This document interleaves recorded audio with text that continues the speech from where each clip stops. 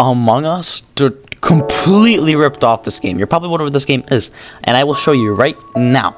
It is a game called Unfortunate Spacemen. Unfortunate Spacemen is pretty much the exact same game that was released 2 years earlier than Among Us.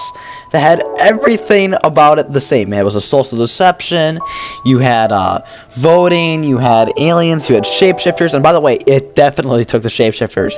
Like maybe, just maybe, the Among Us idea was original, but not the shapeshifter idea.